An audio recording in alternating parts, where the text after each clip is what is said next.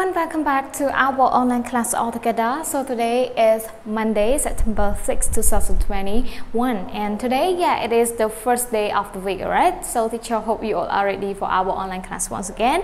And how was your weekend so far, everyone? Did you go anywhere? Now it is safe to stay at home, right? Okay, stay home, stay safe, right? So today, so let us continue our lesson all together. So in the first session, we are going to continue our hangout lesson as usual, that already according to our schedule. So last time we had already moved to unit 2, which is just for fun, and we also talk a lot about the modal verbs can, right, everyone? So now before we start our lesson today, let's recap what we actually learned in the previous session. Do you remember what did we learn so far, everyone? Yes, of course, we learned about modal verb can, and we already learned the usage of can, alright, and use can in order to talk about the ability, something that you can do in the present. For example, I can speak Chinese, for example. So can here be used in order to show about the ability, something that we can do. Okay, everyone? So we learned about the positive form and the negative form of can, right? You can look at the example here that I wrote on the board, like I can dance. See, so we have subject, we have can, which is the modal verbs, alright, and then we have verb, and the verb here need to be verb by form of the infinitive, that you cannot change the verb even though you use with he, she, it. Like this one, she can play football, you see. So when we use can and play here, you don't need to add s even though you use with subject she, he, or it. We have the affirmative form, and if we have a look at the negative form, we have subject plus can plus not plus verb as form of the infinitive, and then we have object, right? And another one, he can't speak Chinese. So when we say can, it means right? Something that you cannot do. When we use can, right? When we add not, right? So it is opposite. It's negative, alright. It have the negative meaning. And yes, that's what we actually focused last time. And teacher believe you still remember what we actually learned. And if you have any question, you can always ask me for more clarification. Okay, everyone?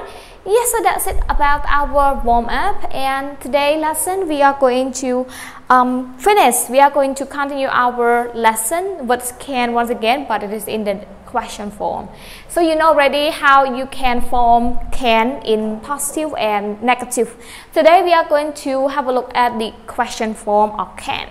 So yes, you can look at my whiteboard, everyone. So for can, if you know the positive form and negative form already, so in the question form it's not complicated. Okay, you just put can in front of the subject, and then you have verb, alright, verb past form. We have can, and then we have plus subject, and then we have verb past form of the infinitive and question mark, because it is in the question form, right? You want to ask question.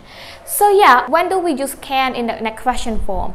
We use can in question form when you want to ask someone question about their ability, like can you sing a song?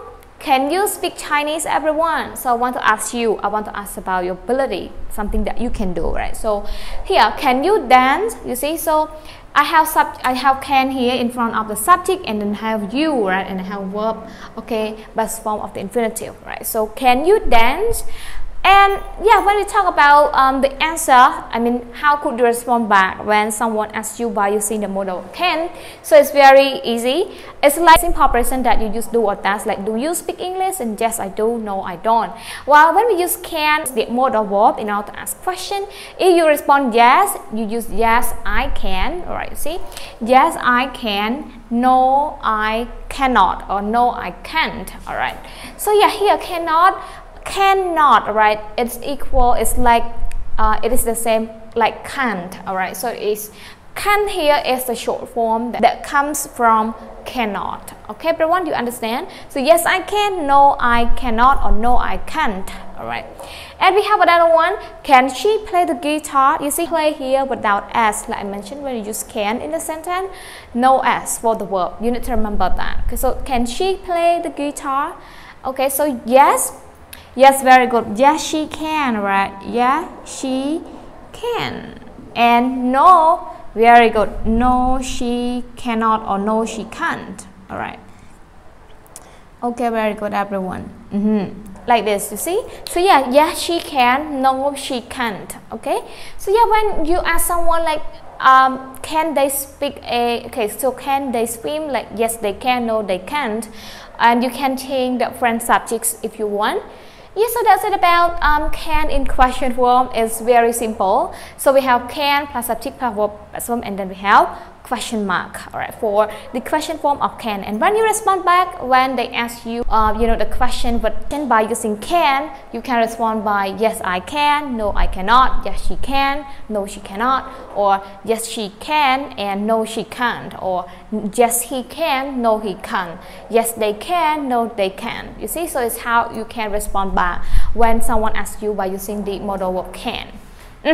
So yeah, that's it for our first session of today's class, everyone. So today we have a quick warm-up about can, and then we move to the question form of can, and it is also the end of you know, modal verb can of this lesson. And teacher hope you can learn something from that, and try to practice, okay, these sentences. Okay, so try to use can to form a sentence. Okay, and can be affirmative, negative, and question. Thank you everyone. So thank you so much for your pay attention, and please enjoy your first break, and see you once again in the second session. In the second session we are going to continue our listening practice all together. All right, so now bye bye.